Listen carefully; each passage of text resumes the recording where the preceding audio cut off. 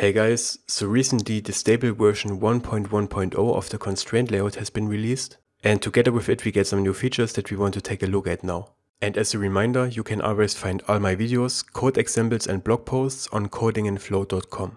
So let's switch over into our layout editor, where I have already prepared these three buttons. The button in the middle is constrained to the outer two buttons and has a width of wrap content. And if you remember from the previous videos, we said that if we put these buttons here closer together, our button in the middle won't get smaller than wrap content.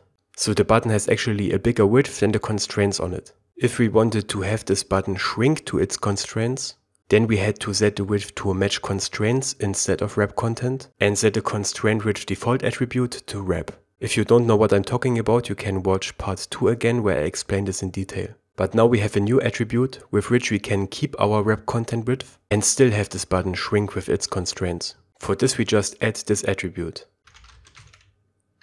layout_constraint width, this one here, and we can set this to true.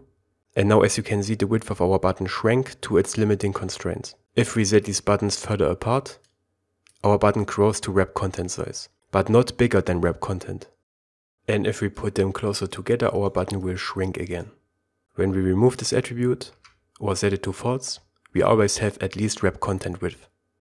Okay, nice. For the next attribute, let's set the width to match constraint or 0dp in other words. And now as usual, our button grows to its limiting constraints and takes up all the room it has available. And now we have a new attribute, constraint width %, or of course constraint height %. And here we can define a value between 0 and 1. For example 0.5, which is 50%. But it's important to note that this takes up a percentage relative to the parent layout, not relative to the constraints. So as you can see, now it takes up 50% of the parent width, but it's bigger than the actual constraints. 0.9 would be 90%, 80% and so on.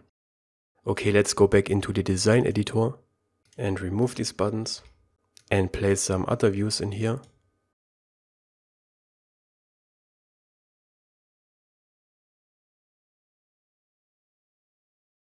Now another very important features are barriers.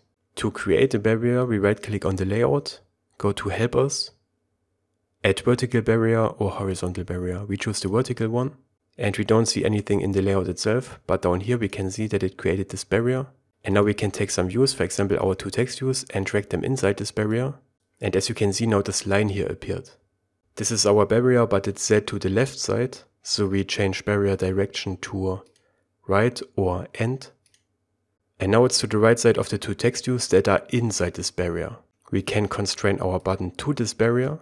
And now when any of our two text views grows, it moves this barrier and together with it the button also moves. When we make the other text view even bigger, it moves the barrier further away. So this is pretty much the same as a guideline, just that its position is defined by other views in it and not by the barrier itself. This is particularly useful if you support different languages, where the same word can have different sizes in different languages. It's also important to note that the barrier doesn't create a nested view. Instead, it just has this constraint referenced IDs attribute, which has a list of views that it contains. So a barrier doesn't decrease performance as a nested view would do. Now by default, the barrier also takes GoneWidgets into account. So when I put this text view here and set its visibility to Gone, our barrier is still positioned at this Gone text view here in the middle, as you can see. Now we can change this behavior so our barrier will move to the other text view and ignore the Gone text view. For this, let's switch over into XML and we add the attribute barrierAllowsGoneWidgets, this one here. And when we set this to false and go back into the design tab, we can see that the barrier moved all the way to the left. And if you want to create a minimum position for this barrier, you can also put a guideline in here. We talked about guidelines in detail in part 3. And then put this guideline into the barrier. And now when we remove this text view here, our barrier is placed where the guideline is. Okay, and the last feature we want to talk about in this video are groups.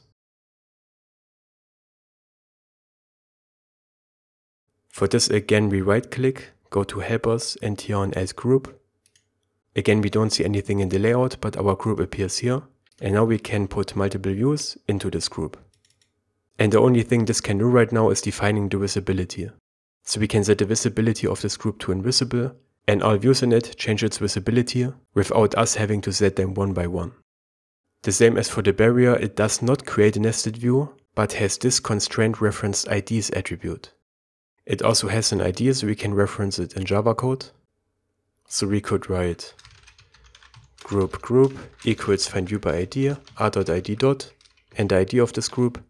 And then we can change the visibility of all the views in it with one line.